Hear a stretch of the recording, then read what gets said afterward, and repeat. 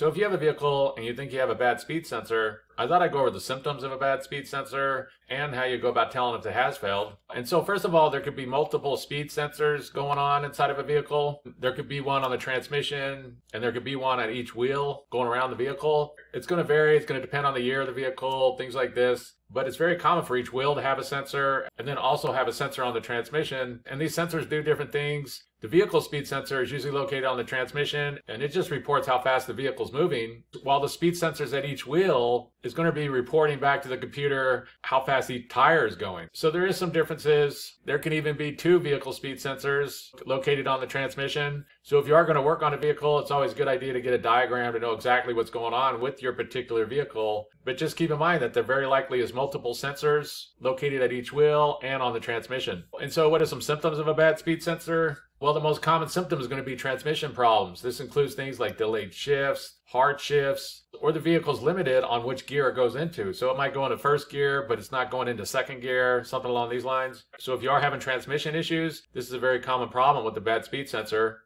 Another symptom is that there's going to be issues with the speedometer. And so this could be different things. It might not be registering anything at all, or speed might just be way off. It might be really low. You might be doing like 70 miles an hour down the road, but it's only reading 20 or something like this. So issues with the speedometer is another symptom. Another thing that commonly happens is that you can't engage the cruise control. So you try to enable the cruise control, but it's just not working anymore. That's another common issue.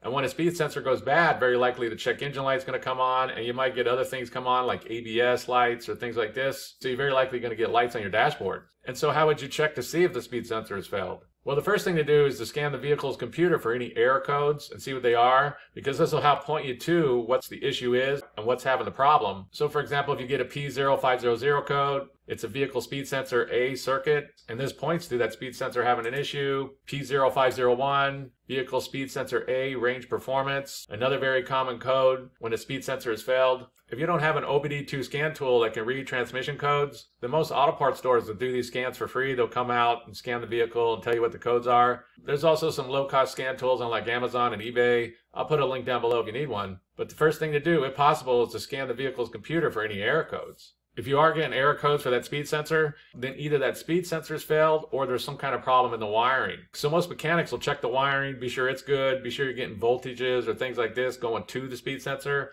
And as long as that's good, then they'll replace that speed sensor. You can test these sensors if you want. There's different types of sensors, so it can vary a little bit exactly how you go about testing them. There's some good YouTube videos on how you go about testing these, but if you're getting speed sensor OBDII codes and the wiring's good, then very likely that sensor has failed and just needs to be replaced. And like I said, there can be multiple speed sensors, so if you are going to work on your vehicle, be sure to get a diagram where all the sensors are located so you know for sure what's going on with the vehicle. And so that's basically it. I just wanted to give a basic overview of the symptoms of a bad speed sensor and how you go about telling if it has failed. If you have anything to add, please comment down below. If you have any questions, ask me and I'll try to answer them. If this video helps you, please click like, please click subscribe, and have a good day.